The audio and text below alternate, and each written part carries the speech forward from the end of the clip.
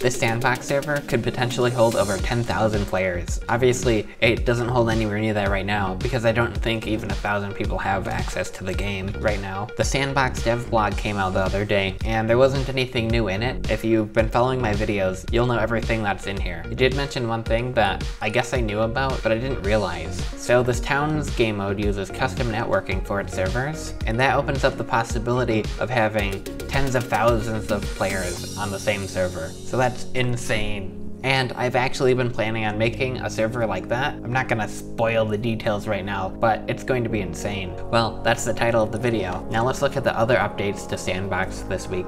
They started working on vehicles again. It's not in-game, but I do have these clips from the devs. Here we can just see the car driving around. There's no sounds or anything in this clip. The physics on this vehicle is actually so good. It looks so much better than the old Half-Life 2 vehicles. Here we can see another clip.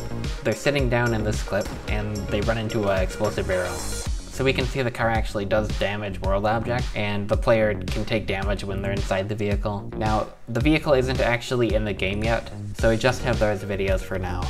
There are some other vehicles that were added, but first I'm going to take a quick peek at Construct and see if there were any updates to it. Well, I don't see any major updates. It looks like there's a block here for some reason, and there's barriers on the road, I guess.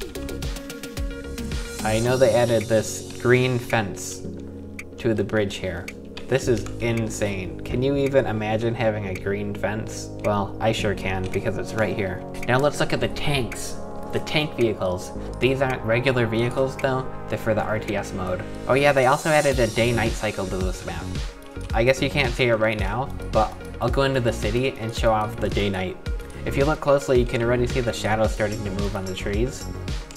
When I get closer to the buildings, it should be more obvious. Looks like the street lights turned on. There's not actually a light on the street light model. Oh, maybe they were turning off. Wow, look at this. So the day-night speed is currently set to be very fast for testing purposes. I believe they have windows that light up. What is this? It's like particles here. Okay, that's kind of strange. Okay, so I found some buildings. We can see the sunlight going across the screen, and I believe they added lights in the windows that turn on when it gets dark. I'm going to start building a base so that I can get the tanks out and we can look at theirs. Oh, it looks like they might have changed the buildings. The previous models were placeholder, but I guess they've replaced it with a different placeholder model. Maybe the other models weren't as flexible as they wanted them to be. So I can unlock machinery now. I think that's different. Can I build my vehicle factory now? I kind of want to see what all these different buildings look like. Oh, I think the research lab might be a new building. This game mode keeps changing every time I look at it. It's crazy. I'm just going to unlock everything real quick. Where do I get a vehicle factory? Here it is. Time to build the tank. I'm very excited. Oh wow, this looks realistic. Tell me what to do. I'm gonna find an enemy unit and shoot it with my tank. Whoa. I got like a weird debug thing going on. Okay, I found the enemy unit. He's just ahead, so I'll fire my tank at him. This is insane. Wow! It's like, it's an actual tank shooting. That's realistic. I guess I won the game. I defeated the opponents. That was insane. I believe they also added a ranking system, so the longer your units survive and the more kills they get, the more damage they'll do. Obviously, I haven't been able to play a game of this yet, so I don't know how everything works exactly. That's it from Face Punch, but I want to show off Speed Dial real quick. If you didn't see my previous video, I showed off Speed Dial. This is a fully detailed game mode by the Eagle 1 devs. They're working on a huge, full-length Half-Life Alyx campaign, and they've made this game mode in Sandbox. The other day, I showed off the bank map because that was the only map available at the time, but they also released this other map, SD Den. So this is SD Den. I'm not entirely sure what it's supposed to be. I guess it's a big machine factory building. Oh, I can see what kind of den it is inside that crate. Huh. It's got rooms in it. Looks like it's a big circle with a death pit in the middle. You can't actually fall down there though.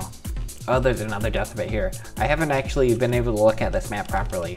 I played on it for a little bit, but that was in an active deathmatch game with players shooting at me, so it looks pretty cool. Now yesterday, I actually made a map for this game mode too. It's called SD Lab. I made this entire map yesterday during a 12-hour live stream. I made a couple changes earlier today, but for the most part, this entire map was made in one gigantic live stream. So this map is meant to be set in a criminal laboratory where they manufacture their products. So we have these Bunsen burners and pipes and a bunch of different rooms to explore. There's a lot of science equipment on the table. I actually made most of the science equipment in Hammer, the level editor.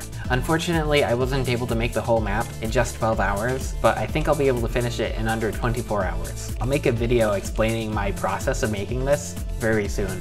Well, that's it for today. I have sandbox tutorials on Monday, other videos on Wednesday, and a news video every Friday. Make sure you leave a like and you're subscribed with notifications on so you don't miss any of them. I'll show off some gameplay from when we were testing this map last night. This is the future of gaming.